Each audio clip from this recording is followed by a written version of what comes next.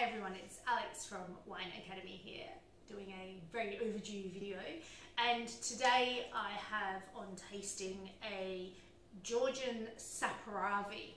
So this is the Pirosmani Mukuzani Saperavi from the Kakheti region in Georgia, and my apologies to anybody who is cringing at my pronunciation there.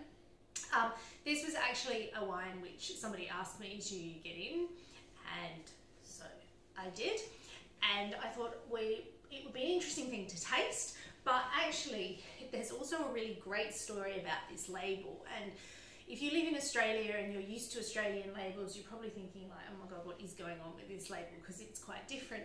And this little excerpt of painting here is actually by an artist called Pirosmani, hence the Pirosmani name, and he was born in the Kakheti region in Georgia in the mid to late 19th century.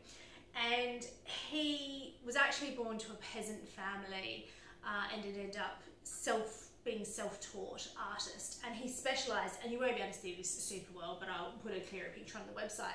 He specialised in this kind of very naive form of art, which was all about the peasant life of the time. So it's a really great kind of social record of how people lived in the region. Now this painting, this is actually a little excerpt from a painting called The Feasting Vintage, very appropriate for a wine which was painted in 1906, and also very appropriate for these kind of COVID pandemic times. The poor man who remained poor throughout his life, so literally poor, he actually also died in the Spanish flu in 1918. So there we go, great story, just before we've even tried any wine. So Saperavi is typically a very big tannic grape, and it is also one of the few grapes which is teinturier, so it produces a darker juice than you will find with a normal black grape, which is just going to produce kind of grey juice and picks up its colour purely from the skins. So let's have a taste. Too much chat, not enough wine. Alrighty, so here we have it. It looks like a pretty deep red wine. This is the 2020 vintage, so it's very young really, and it looks it.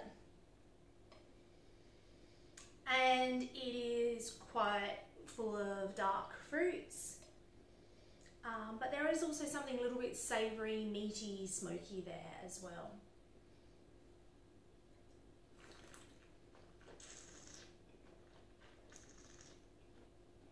And wow, that is super tannic.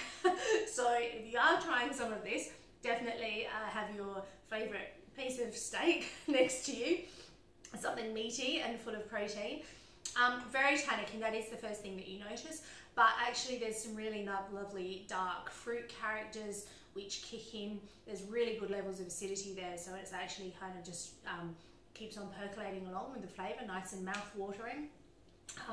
And really subtle spice, but definitely the tannin is probably the first thing that stands out in this. So if you like big tannic reds, hopefully you already know that Saperavi is something to try, but definitely to keep a lookout for the Pirosmani Mukuzani, which is on the website now, and from all the way from Georgia.